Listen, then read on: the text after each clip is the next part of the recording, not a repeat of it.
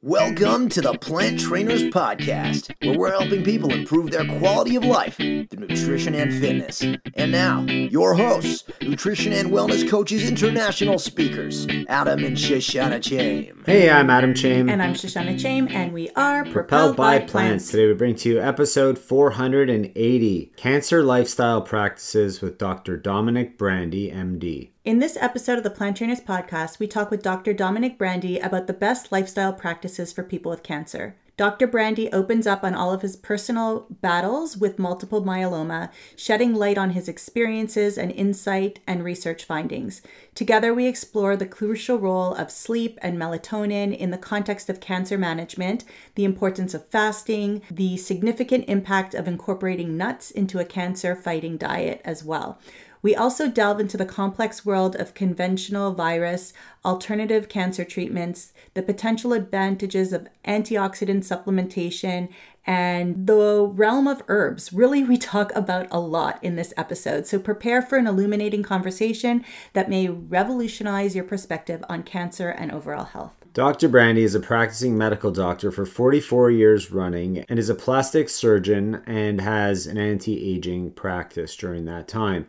He's published 76 scientific peer-reviewed articles and 9 textbook chapters in the medical literature, written many consumer articles, and given over 200 lectures at international medical meetings. 5.5 years ago, he was diagnosed with a blood cancer called multiple myeloma. Natural Insights into Cancer is Dr. Brandy's ongoing project to share what he has learned through scouring the medical literature about what can be done naturally to fight this dreaded disease. Dr. Brandy is the author of the best-selling book, Beat Back Cancer Naturally.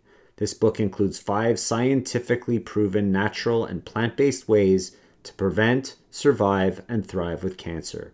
Get ready for a truly eye-opening discussion that could completely reshape your views on cancer and your overall well-being. Enjoy the show. Hey everyone, now it's more important than ever to stay close and connected to us as we're going to be making some changes here at Plant Trainers. So please head over to planttrainers.com and get our plant-based comfort foods recipe book for free. That's a $14.99 value just by signing up for our newsletter so that you can know what changes are, because we want to make sure that we stay in touch. And now for a moment of gratitude. I'm grateful for the connections that I have been making with people this fall. The weather is great and it's fun to be out and talking to people. You mentioned the weather, and I'm grateful for the fresh, crisp air this fall and the beautiful colors on the trees.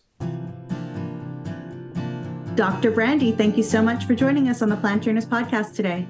Hey, it's great being here. Looking forward to it. We would love to know if you have a moment of gratitude to share with us and our listeners before we begin.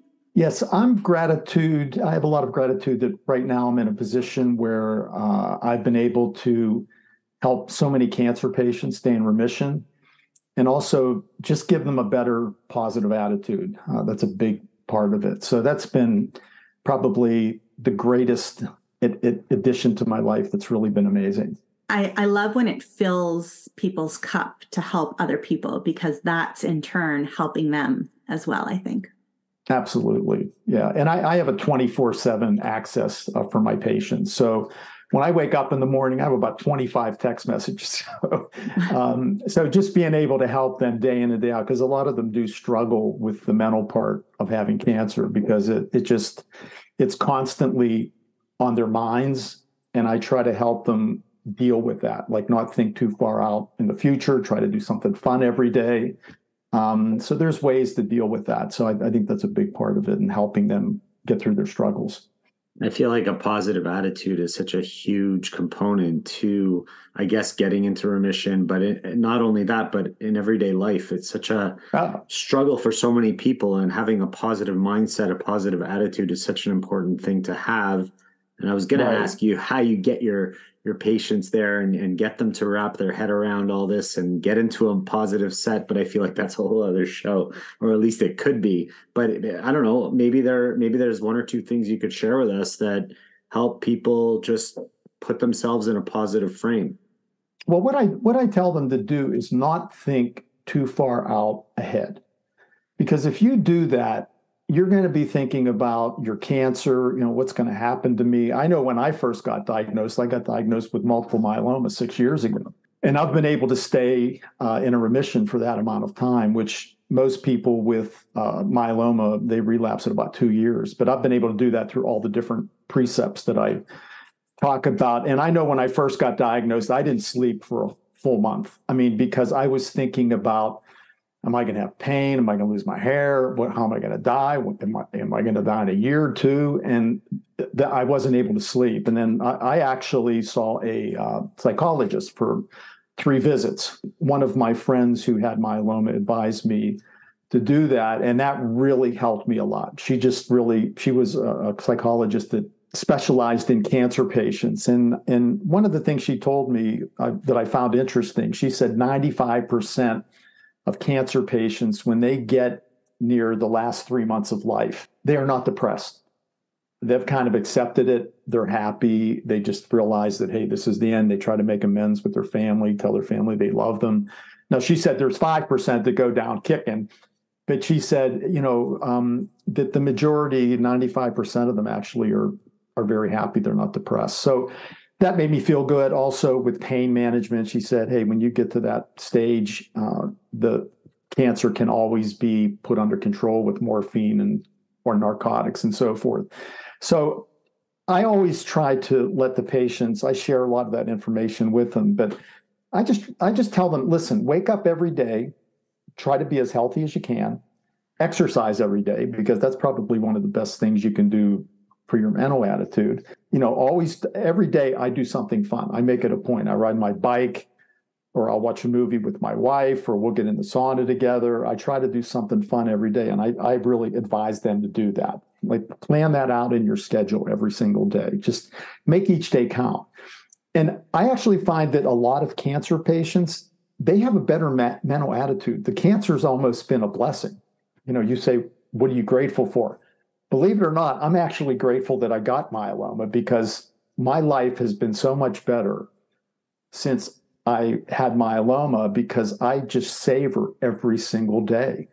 I appreciate everything. I look at the clouds. I just look at the marvel of creation every day. And I never did that before. I just woke up, I worked, I came home, and it was just a kind of I was on a treadmill, and I just really wasn't enjoying every single day. So I think that's the main thing with the cancer patients, is just, and then giving them support, because there are days they get blue and then they text me, and I just try to give them encouragement. Or sometimes I'll just send them, I have a place in Miami over the winter, and I'll just send them a picture of the sun coming up over the beach or something, something is beautiful with a little kind of a cheery note. But I do think that's a big part of helping cancer patients. And I know that part of how you help cancer patients is with nutrition. And I wanted, before we get into a little bit more of that, can you tell us how you found plant-based nutrition and what it's done for you? Was it this diagnosis that got you there, or did something trigger you before to take a look at this? What's really interesting is that I actually started eating whole food plant-based 2 months before I got diagnosed. I was on a Viking cruise, and I've read well over 300 books on health and nutrition, because I've always had an anti-aging practice in my medical practice. And when I go on vacation, first thing I do is I go on Kindle and I look for a book, and How Not to Die by Michael Greger popped up, and I'm thinking, okay, this book sounds kind of interesting. So I started reading it, and I'm 2 days into the book, and the science was just overwhelming. I mean, for your listeners, if you get the hardback, it's about 2 inches thick, and about an inch of it are scientific references. And that was the thing that really intrigued me about the book. And it was just showing how, when you look at cultures, research cohort groups that eat more plant-based, they have much lower incidence of cancer, cardiovascular disease, diabetes, Alzheimer's, really all-cause mortality. So I'm 2 days into this cruise, and I tell my wife I'm going to start eating whole food plant-based. She thought I was totally out of my mind. But I've been totally plant-based. That was September of 2017, and then November of 2017. And between that time, I started feeling some pain in my right clavicle.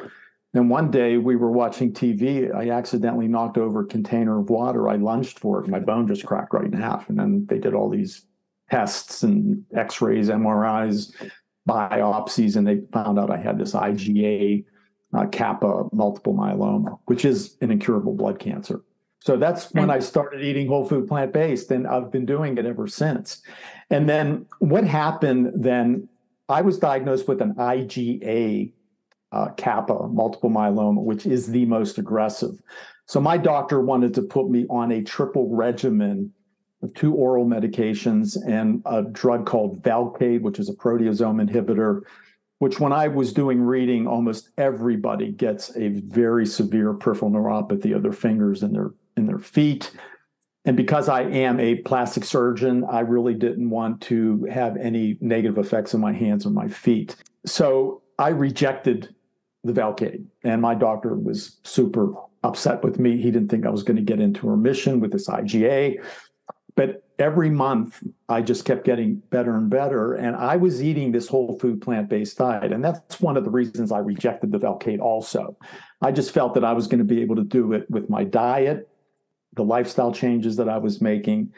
And by 6 months, I was in a totally complete remission. I've been in a remission ever since then. And my medications are very low, and we're actually weaning me off. In fact, on July 26th, I went in there, and he kind of shocked me. He said, "You don't have myeloma." And he said, "I promise you're not going to die of myeloma," which kind of like, I said, "Doctor, how could you tell me that?" He said, "I just want to take you off meds." And I said, "Listen," at that point, I was taking it 16 days on with a 12-day rest. And I said, "Why don't we just continue to wean it? And if I get down to nothing, then I'll be your first cured patient of multiple myeloma. We'll see what happens." But what happened in that first 6 months, I did a deep dive into the scientific literature. So I wanted to know every herb, every tea, every type of lifestyle change that I could make that would enhance my chances of staying in a complete remission. And then when I got to about a year, I decided to give a talk at one of the local hotels. I invited people on my Facebook, people that I knew, personally. I thought I was going to get maybe 50 people. 125 people showed up to this thing. And it was amazing. I had a standing ovation. I've never had a standing ovation for anything in my life. I don't know if they felt sorry for me or because I had cancer, or they thought the lecture was good. But I personally think it was because there were many cancer patients out there. And I think they felt that they were at the mercy of the chemo drugs, the radiation, the surgery, and there wasn't anything they could do on their own. And in fact, there were several people that came up to me after the lecture. I remember this one lady had multiple myeloma, and she was definitely obese. And she came up to me and she said, "Doctor, I asked my oncologist if I should change my diet." And he said, "No, just keep eating the way you're eating. You'll do fine." And she looked me in the eye. She said, "Doctor, I just knew that couldn't be right." And I had several people like that. So at that point, I developed my website, naturalinsightsintocancer.com, my Instagram site, Cancer Veggie Doc. I would have meetings every month at one of my med spas. We used to get 100 people. I don't even know how we squished them in there. But I would have guest speakers coming in.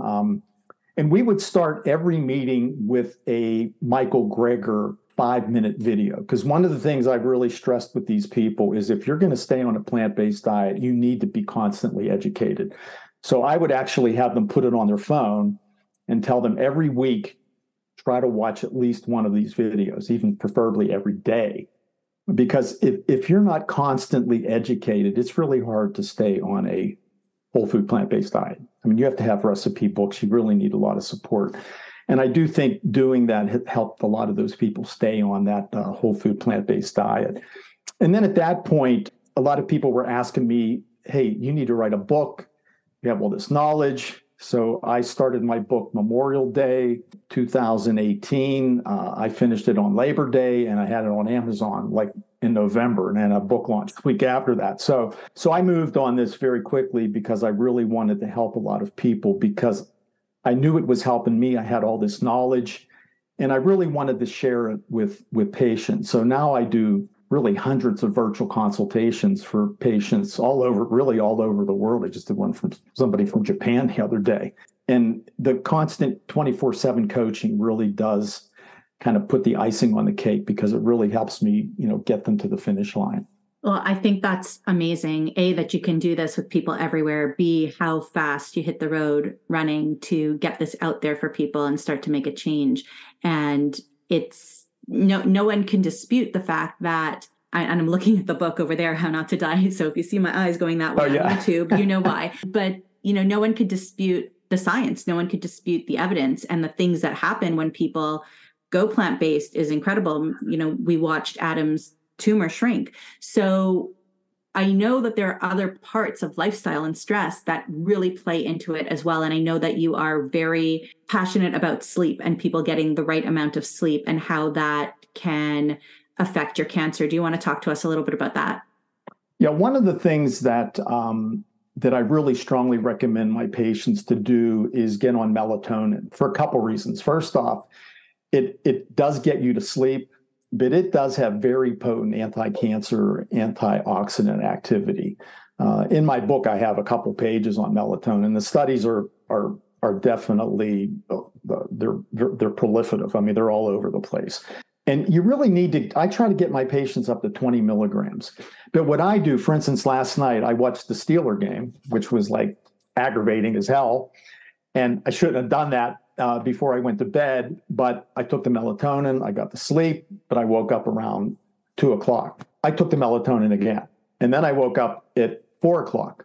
I took the melatonin again. And I don't know if you guys have an Oura ring. No, but we've looked into them before. An Oura ring is something you should definitely look into. So when I looked at my Oura ring this morning, what was interesting is that when I woke up and I took that melatonin, right after that, I went into a deep sleep. And then when I woke up and then I took the melatonin, right after that, I went into a deep sleep. So I've been noticing that when I wake up and I take the melatonin in the middle of the night, I immediately get into a deep sleep. And melatonin has a half-life of about an hour. So it really gets out of your system pretty quickly. And one of the reasons that people don't sleep as well as they get older, their melatonin levels basically just decline with age. So that's one of the things that I strongly recommend. And then there's things that you need to do. I think everybody knows you need to get to bed kind of at the same time. Don't eat alcohol before you go to bed. Try to not eat 3 hours before you go to bed. No caffeine, exercise. One thing I've noticed, if I exercise late, I really have my Oura ring scores the next day aren't very good. So, and on the Oura ring, they give you like when you wake up in the morning, they'll give you an optimal score. They'll give you a good or fair or then pay attention score. And then they'll give you advice for, what you did wrong that night and what other ways that you can improve your sleep. But I really do think that the Oura ring is something that I advise for a lot of my patients. It's not cheap. It runs about, I think, $299 to like $399. Depends on the color that you get. There's like gold, silver, pewter, black that you just wear, and then you charge it maybe once a week, and you just keep it on I just use it kind of as a wedding ring, but some people put it on their index finger. My wife uses it too. So every morning we wake up and we text each other our Oura scores. But I do think sleep is extremely important, and getting into that deep sleep is super important because that's when a lot of the tumor surveillance is going on. That's when DNA repair is going on. I'm sure you're familiar with autophagy, when your body's like cleaning up a lot of the misfolded proteins and the debris. So a lot of that is going on through sleep. And then if you can extend your fasting during sleep beyond that, I do think there's a lot of benefit. Like I personally eat in a 16-8 window. I don't know if you guys do that, but I usually eat my last food at about 8. And then I don't eat really until noon the next day. And the first food I eat are actually a variety of nuts before I take my supplements. So in fact, I just did a video before I did this. It was on the synergy of foods, how when you eat a variety of different foods, there's this crazy synergy among these phytochemicals in their fight against cancer. So instead of taking a handful of walnuts, I actually do 2 walnuts, 2 almonds, 2 pecans, 2 Brazil nuts, a hazelnut, 3 pistachios. I'll do some sunflower seeds, pumpkin seeds. So I do that before I take my supplements for 2 reasons. First off, the nuts themselves have some very powerful anti-cancer effects. I want to take advantage of the synergy.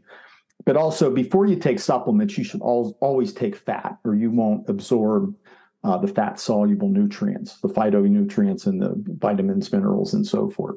So there's a lot there and a lot of information. You're so knowledgeable. I would just want to go back to the melatonin, because I think that some of the listeners might be having some of the same questions that are going through my head now, where we hear, and I'm talking about mainstream information, we hear that melatonin is addictive, that you're not necessarily getting the right kind of sleep.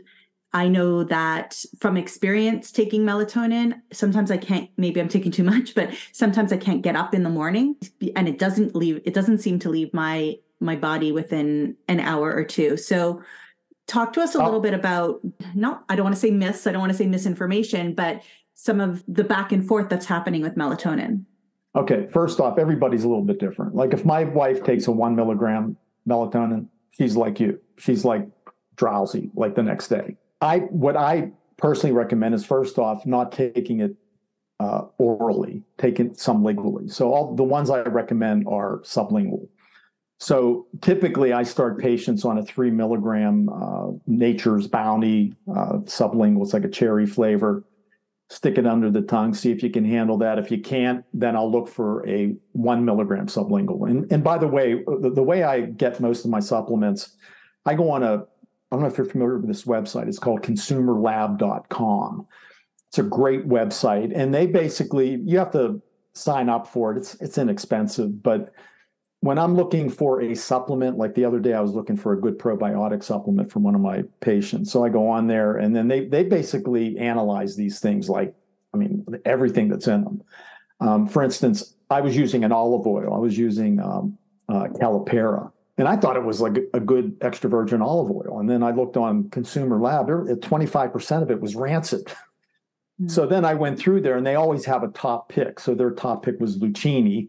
And I think California Olive Ranch was one of the top picks too, organic. And so I use Lucchini. But if you go on there, a lot of times you can find the best supplement, because they'll always have like a top pick when you go on Consumer Lab. So like I'll go on Consumer Lab, or the patient can go on there and look for like melatonins, and they may only be able to handle a point, like a 1%. There's also a botanical melatonin that's like about 0.3 milligrams that is on Amazon. I think it's called Herbamelon or something like that. I could find out for your audience. But we're just going to take a little break here, because I want to share with you that growth is something that happens for everyone and every business. And we've been going through a lot of personal and professional growth here at Plant Trainers, and we want to stay connected with you. That's why we're giving away our plant-based comfort food ebook that's worth $14.99 for free at our website at planttrainers.com, or by clicking the link in the show notes. Click on that, get on our newsletter, because we're going to be making some serious changes, and you need to be aware of what's going on. We look forward to connecting with you there. And now back to the show. But I do think it is very helpful, and you'll be able to find the right dose. Maybe that botanical would be the right dose for you, like the 0.3 milligrams. But when I look at my Oura Ring, and you talked about it doesn't give you deep sleep, I know for a fact, like last night, for example, when I took it, every time I took it, I went into a deep sleep for almost like a half an hour after I took it, each time I took the melatonin. So it definitely doesn't affect your deep sleep, because I know for a fact when I look at the Oura Ring that it's not doing that. And like I said, the half-life's about an hour. So what is probably happening once it gets down to about half of its dose, that's probably when I'm kicking out of the deep sleep and then going into maybe like a REM sleep or light sleep. Typically an average night, I'm in deep sleep for about an hour, and I'm in REM sleep for about an hour, typically. And so is there any negative effects or a negative? I don't find any negative effects to melatonin personally. It's the most potent antioxidant that's released in your body, has very potent anti-cancer effects. I think some of the negativity has been with kids eating these gummy melatonins. Like, I wouldn't give a kid that. First off, their melatonin levels are so high, they don't need melatonin. And I would not have any melatonin gummies around your house, because I think kids could like take a handful of those, and then I think that could be a negative thing. And that's the only negative thing that I've read about melatonin. It's mainly been with the kids. getting these gummies. So, but I think it only has positive effects. And I really do recommend it for all of my cancer patients. And I try to get them up to at least 20 milligrams. Some of them can't get to there, but we usually start with the 3. Then I tell them, hey, add another 3 if you can, go up to 9, go up to 12, and just kind of work your way up to 20. So earlier on, I just want to go back. You mentioned about yourself. You were talking about not taking medications to get yourself into remission and using diet predominantly to do that. If we have some cancer patients who are listening, does that mean that's going to work for everyone and that they should just do that because they heard it here? Oh, no, I've been taking medication for 6 years. And one thing I don't do, I never tell patients to go off their conventional therapy. In fact, I've had patients, like I have this one girl that I'm counseling right now. She was diagnosed with breast cancer when she was 29.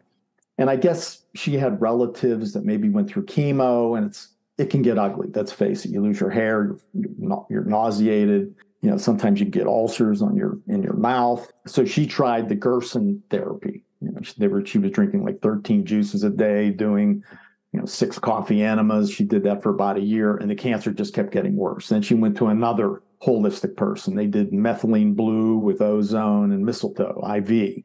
Kept getting worse. Then she came to me, and her name was Samantha. I said, Samantha, you really need to get on some conventional therapy. I said, when you have billions and even trillions of cancer cells in your body, there's no way that just food is going to kill all those cancer cells. You need to take a holistic approach, use the best of conventional medicine and use the best of food and lifestyle changes.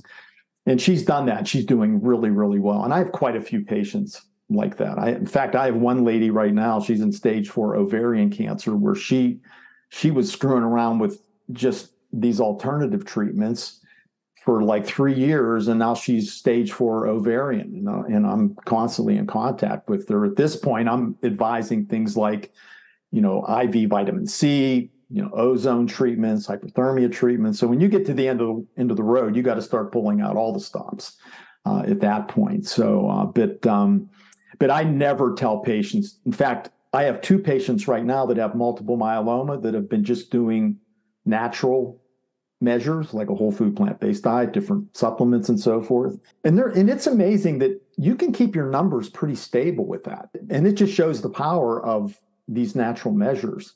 But I have one patient that the numbers are starting to go up. So I said, hey, listen, you need to get on some treatment. I mean, they're going up. You don't want this thing to get out of hand. The other woman actually has kept herself pretty stable.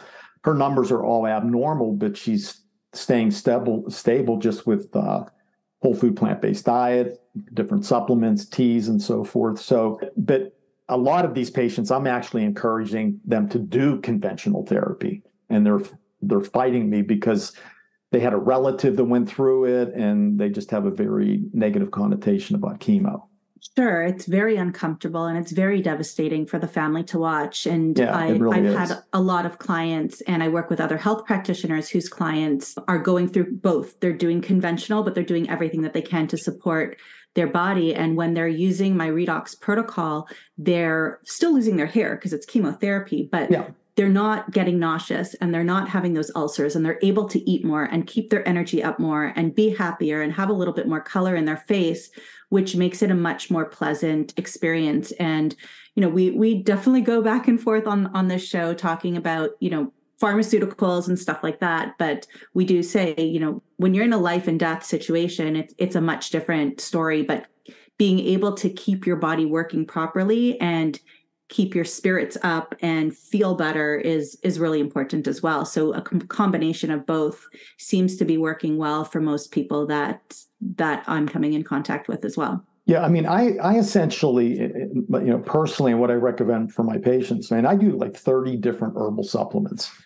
I do 16 different freeze-dried powders in my morning coffee. I do 5 different teas in combination to get synergistic effect. I do 11 different nuts together. So I have an approach that works, but once again, it's done with conventional therapy. And one of the things I get in an argument with some of these oncologists is they do not want their patients to take any kind of antioxidants while they're getting their treatment. I go through some of the studies. Keith Block, I don't know if you're familiar with his study. He looked at 965 different studies, people that were taking antioxidants with their cancer therapy. And he found that it had no negative effects on the end results. Patients actually felt better, had less side effects. They were able to complete their program. Another study in my book, it was 280 different studies with a meta-analysis, came out to the exact same conclusion. In fact, in that study, they found in general the patients actually did better, the results. And one of the other things I get into these oncologists about, because it is a knee-jerk reaction, because chemo does work by creating free radical activity. They feel if you take an antioxidant, it's going to neutralize that free radical activity. But there's a IV antioxidant that was approved about 20 years ago. It's called Amajet.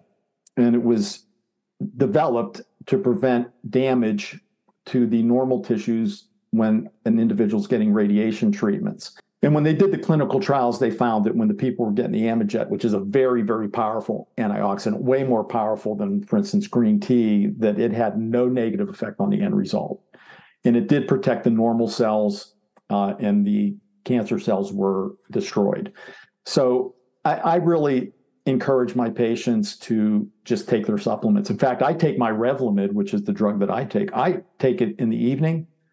I take it with 30 herbal supplements at the same time. I told my oncologist that the first time, he almost passed out. But personally, I think there's a lot of advantages to that, because one of the first studies I ever read in Nature when I got diagnosed was an article by Mikhail Munchki. He's a world-known genomic researcher. And he stated that by the time you are diagnosed with cancer, you have about 5,000 DNA mutations in that cancer cell. And by the time you relapse, you're at about 12,000. And a lot of those relapses, I personally think, occur from the medications, the chemo and so forth, because they are creating a lot of free radicals and they're damaging the DNA of a lot of normal cells. So what I tell my patients, and one of the reasons I've been able to keep a lot of my patients in remission, is I just tell them, listen, your main goal should be to try to limit the number of DNA mutations, because the less DNA mutations that are developed, in an average day, you get about 19,200 hits to your DNA through free radical activity. And our body's able to clean up a lot of that, while we're sleeping, when we're deep sleep. But we really want to minimize that. And the best way to do that is really with a whole food plant-based diet. In fact, I go through some different diagrams of ORAC units with different types of foods. For instance, there's one diagram that has like a Egg McMuffin, a Big Mac, a steak, some parsley, compared to like a sweet potato with a teaspoon of cinnamon and a pinch of clove. Well, all day with that standard American diet, there were only 44 ORAC units. So that's the ability of food to be able to neutralize free radicals. That one sweet potato had 26. Then I show another diagram, 5, typical standard American breakfast. The highest one had like 30 ORAC units. One smoothie with a teaspoon of amla, which is Indian gooseberry, that's the most potent antioxidant fruit on the face of the earth. That one smoothie had 1,500 ORAC units. So when you're eating a whole food plant-based diet, you are really neutralizing a lot of that free radical activity that's going to create DNA damage, which is then going to put that patient into a situation where they're going to relapse. So eating whole food plant-based, and then a lot of the herbal supplements that I recommend. Some people never heard of them before, things like neem, noni fruit, mangosteen. I mean, I kind of go through them all with the patients. Some of them, turmeric is probably the most important one. Turmeric alone has been shown to affect 80 different cancer cell signaling pathways. I mean, it is a very potent anti-cancer herb. In fact, with MGUS, which is one of the earlier stages of myeloma, it kind of goes MGUS, smoldering myeloma, Golenbeck's group in Australia. I mean, they actually showed with 8 grams of turmeric per day, they were able to lower the M spike, which is kind of one of the main biomarkers of MGUS, by like 33%. So in fact, my oncologist, I finally got him, he prescribes it to all of his patients now. So he saw that it worked for me, so he's doing it for other patients too. But doing the herbal supplements helps. There are some vitamins, but obviously vitamin B12. I check everybody's vitamin D level. I try to get that between 80 nanograms to 100 nanograms. I think that's extremely important.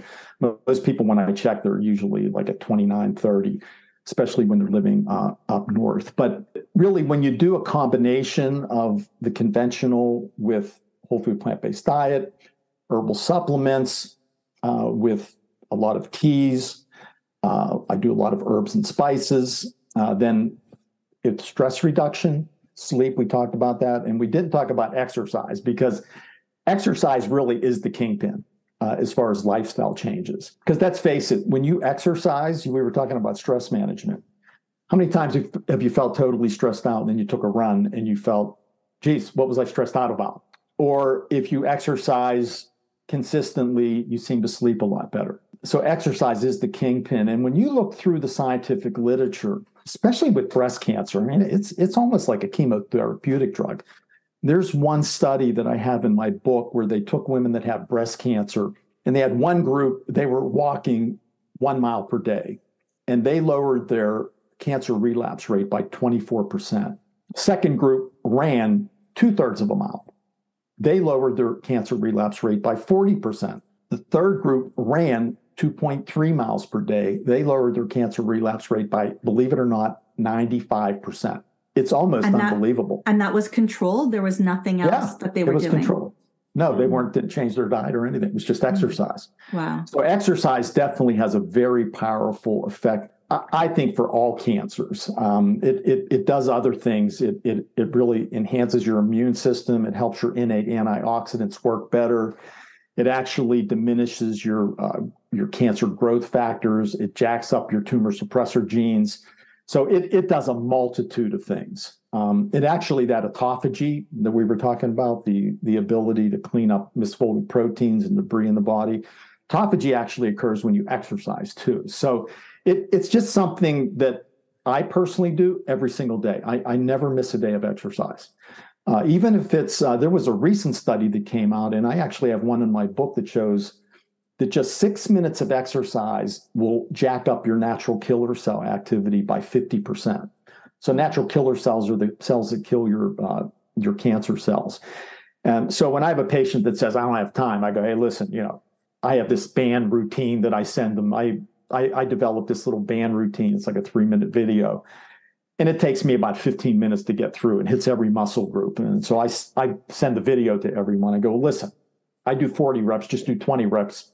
And that'll be like 7 minutes and you can get out the door, and do it in your house. I try to tell people not to go to the gym, because when you have to go to the gym, you got to drive there. You're going to run into somebody. It's going to take you, you're going to be in there for half an hour, 45 minutes. You got to drive back. It's much more time consuming. So you're going to not do it consistently, but exercise really is one of the most important lifestyle changes. And then I think the other thing that I didn't put in my book, in fact, I'm writing a second edition, is the microbiome is something that I've really focused my study on, because that has really tied the whole thing in together for me. Because, for instance, I've always read articles that people that eat plant-based have better mood, they have better cognition. And then I started reading about the microbiome. The microbiome secretes like 90% of your serotonin and 50% of your dopamine. But that kind of explains a lot of that. And also the free fatty, the short chain fatty acids that the gut bacteria make, they actually cross the blood-brain barrier and they make this brain-derived neurotropic factor, which allows the neural connections to increase in your brain. And also we've now found that you can actually make about 1,500 new brain cells per day through this neurotropic factor. So that's just kind of one incidence. The other thing that I tell my cancer patients, and this is really fascinating to me, because I always heard, you've probably heard that your intestine, your gut bacteria control like 70% of your immune function. And I never really understood that until I really got into this. And what's fascinating is that you have about 37 trillion gut bacteria in your large colon. You have one lining of cells in the colon. They're called colonocytes. These bacteria send signals through that one layer of colonocytes to your immune cells. And they tell them where to go, how hard to fight, when to back off. Like the immune system's getting out of control, it'll tell the T regulatory cells, hey, you need to tone down that inflammation. So they're kind of like the conductors of the immune system. So when you are eating a variety of vegetables. In fact, I don't know if you're familiar with the American Gut Project. Dr. Robert Knight, he's one of the premier microbiome scientists in the world. He spearheaded this project. It's called the American Gut Project. They've already analyzed 15,000 different stool samples in correlation with these very detailed questionnaires. What do you eat? How do you sleep, exercise, and so forth. And what they found was people that eat 30 different or more plant foods, not servings, just plant foods, per week, had the most diverse, healthiest microbiome, gut microbiome. People that ate 10 or different plant foods per week had the least healthy, and they had a lot of antibiotic-resistant bacteria, probably because they were eating meat.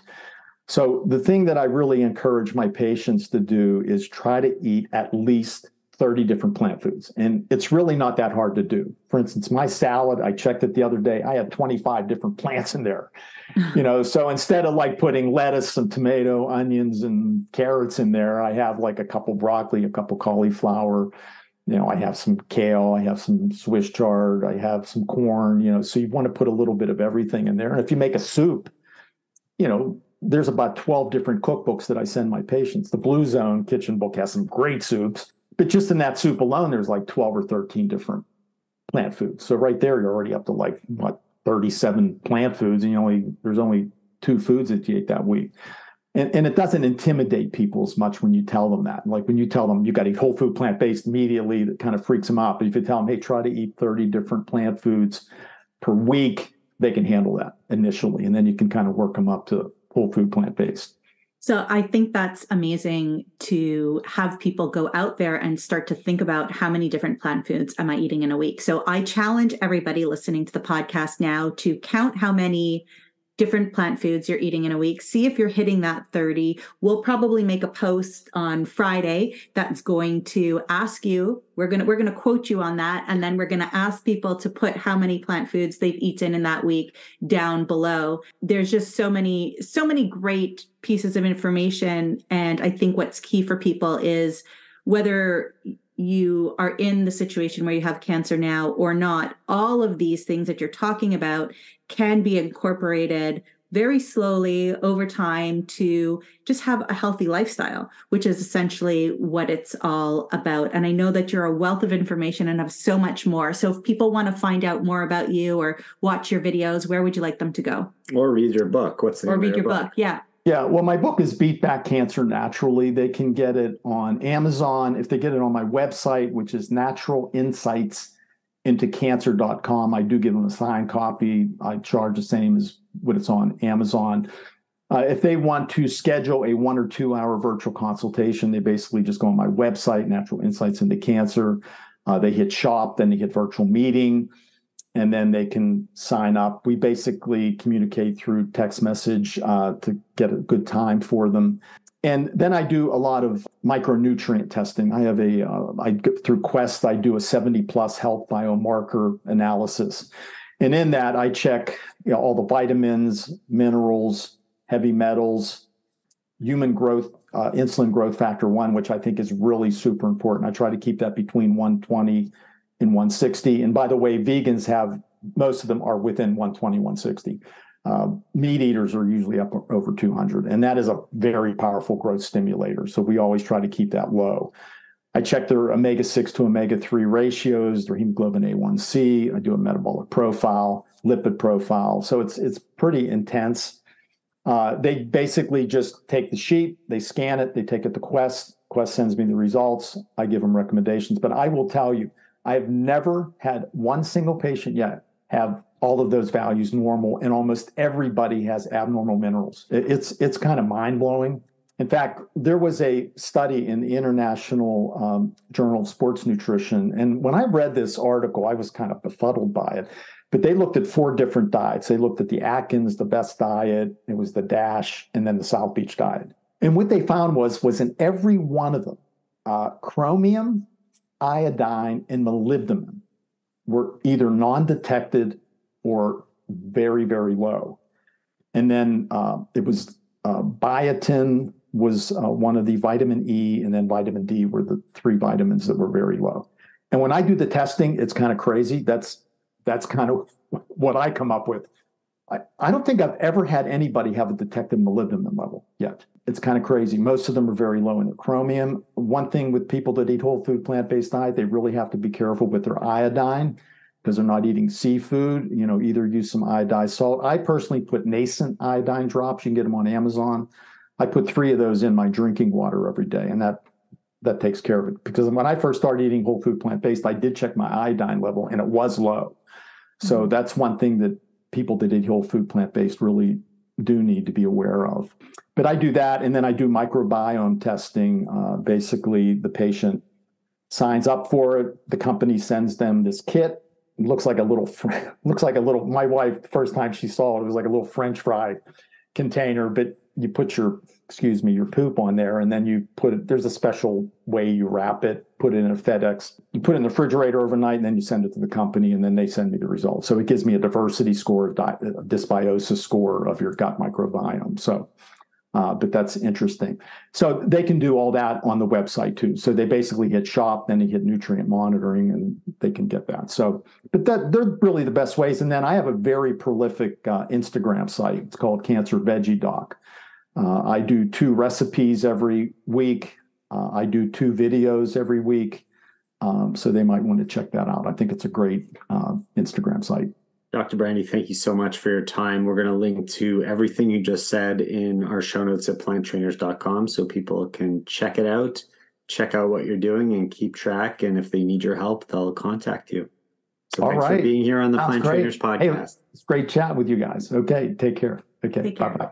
Thank you all so much for listening to this edition of the Plant Trainers podcast. We want to make sure that you subscribe on iTunes, Google Play, iHeartRadio, Stitcher, or any other podcasting platform. We really appreciate the feedback we receive from you. Every time we get a 5-star rating or review on iTunes from one of our fans, it really helps other people find us just like you did. Thanks so much to our patrons. To become a patron, visit us at patreon.com/planttrainers. Even supporting us with $1 really makes a difference in the quality of the show. And don't forget to connect with us on Instagram and Twitter. Our handle is @PlantTrainers. Like Plant Trainers on Facebook, join our newsletter, and check out our website at planttrainers.com for awesome recipes, a list of our services, and of course, our latest podcast. We encourage you to email your questions to info@planttrainers.com so that we can help you improve your quality of life through nutrition and fitness. So we hope we've inspired you today. Join us again next time and have a healthy day. Or is that too corny? It's a little cheesy.